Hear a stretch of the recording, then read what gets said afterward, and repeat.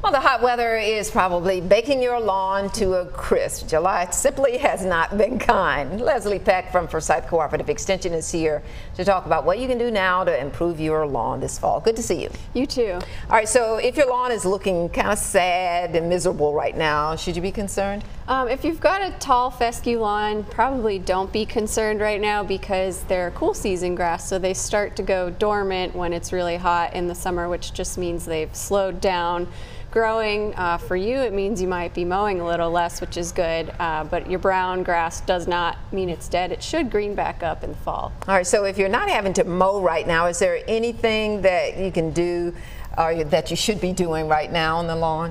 Yeah, it's a good time to get ready because fall is the best time to renovate in a cool season lawn.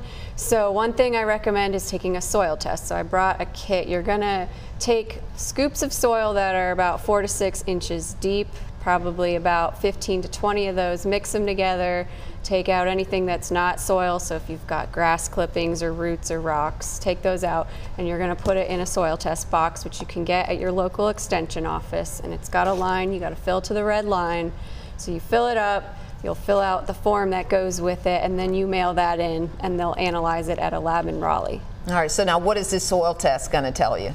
Yeah, so they'll come back with 2 very important results. So the first is going to be a fertilizer recommendation, and it'll tell you what type of fertilizer and how much. And that's good to know. So if you're putting on a bunch of extra fertilizer, or if you fertilize when your grass doesn't need it, for a cool season lawn, you don't need to fertilize in the summer because it's not using it. So wait till the fall.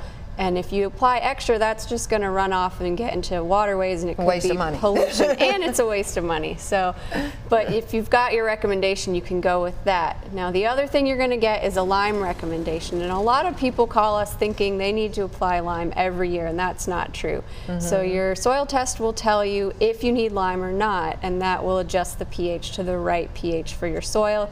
You don't want to just put lime on because you could raise the pH too high, which is bad for your lawn. All right, what else should we be doing heading into the fall? Another thing to think about, if you're going to renovate and overseed, which usually you do every 2 or 3 years with a fescue lawn because it gets kind of patchy, you want to think about what variety of seed you're going to get. And NC State does research on different varieties, and they look at what the best tall fescue cultivar is. So I've actually put an article on our website. It's forsyth.ces.ncsu.edu, and it'll take you to that list. So you want to look for a seed blend that carries something with those varieties in it, and you do want to blend with multiple varieties because some of them will do well, say, in a shadier part of your yard, and some of them might do better over in the sunny side. Now you're going to make us all grass smart. So what, if people have more questions, what should they do? How do they reach out to you? Yeah, if you don't go to our website, you can always call us at 336-703-2850 or stop by our office in Winston-Salem. All right, good stuff. Thank you. We appreciate you.